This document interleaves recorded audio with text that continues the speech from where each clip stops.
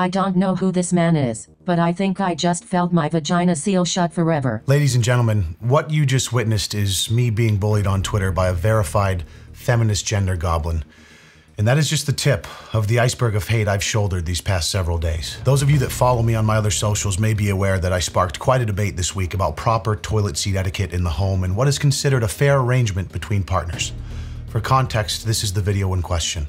If I put the seat up to urinate and then put it down after I'm done, at your request, that is 2 seat repetitions per urinary event. This arrangement means that if you go into the bathroom, you can just sit down and urinate and leave with 0 seat repetitions per urinary event. Would it not then be a fair and equitable marriage arrangement, creating a scenario where we are both responsible for only 1 seat repetition per urinary event?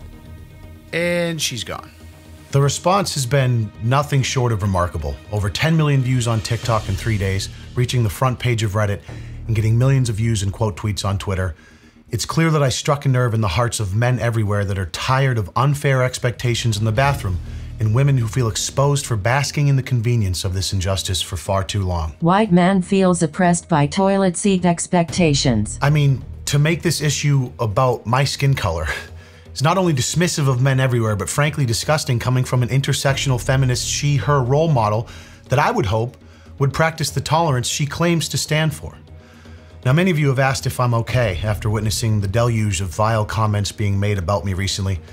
People calling me insane, fragile, insufferable, insinuating my mere existence is worthy of necessitating an apocalypse.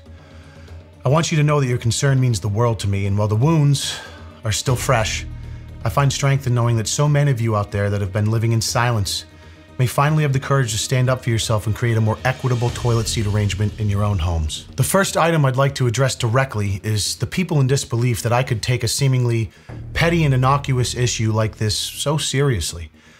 And all I can say to that is, wake the fuck up. The burden of responsibility culturally betrothed upon men, young and old, continues to grow more disproportionate with each passing year.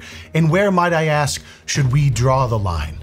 Toilet seat etiquette may seem trivial to the unobservant, but tomorrow it could be the mere essence of masculinity at stake.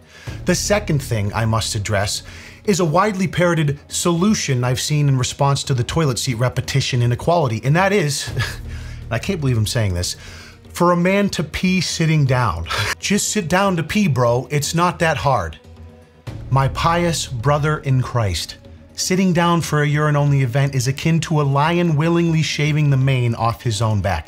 To deny the God-given gift of convenient upright urination is not only emasculating, but a slap in the face to the image in which God made us. All these alleged men willing to admit this behavior online as if to say, hey, look at me, I'm a second-class citizen that urinates sitting down, only perpetuates my belief that there truly is no competition left in the jungle.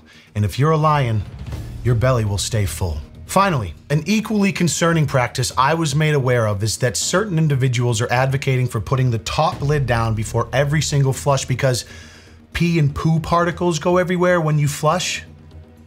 I can feel testosterone leaving my body just entertaining this absurdity, as if I'm some microbiologist that should waste my valuable energy worrying about air particles in my bathroom when a toilet flushes. Do I look like I wear a lab coat when I shit? I am far too busy executing and planning my next global conquest to give a single solitary fuck if a particle of shit parks itself on my toothbrush. In fact, I would gargle my own piss if it meant I never have to read another suggestion as pathetic as that one. My brothers and sisters, the groundwork has been laid, and it is up to you and I to continue building the foundation upon which fairness and equality can thrive. Your presence here is a step in the right direction, but our work is just getting started. On the surface, this issue may seem small, but Chrissy Teigen already found a way to make it about herself. So that's historically a pretty good indicator that progress is being made. And while I'm far too humble to call myself a martyr or a revolutionary, my sense of duty implores me to ask for your subscription to this YouTube channel, which will help me find strength as I fortify the front lines on this battlefield of public opinion. Thank you.